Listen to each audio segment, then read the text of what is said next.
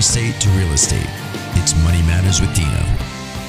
You know, Medicare, and I'm sure if you qualify for Medicare, you probably already know a little bit about it, but for the younger people listening whose folks are of age, I got to admit, I was really confused when my dad had his stroke, and I had to kind of jump in on the Medicare. It was Medicare, Medi-Cal, Meta this, Meta that. Some stuff's covered, some's not.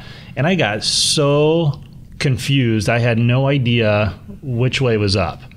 Well, the easy way to look at it is Medicare is going to help you with medical necessary expenses. If you go to the doctor, you go to the hospital, those are medically necessary expenses. And depending upon your choice of Medicare plan, you will either have a copay or a deductible involved.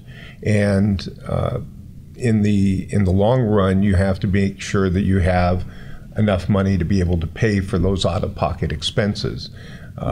Medi-Cal is more of a welfare-based benefit that the government provides for people who cannot afford certain long-term care expenses or with respect to medical copays.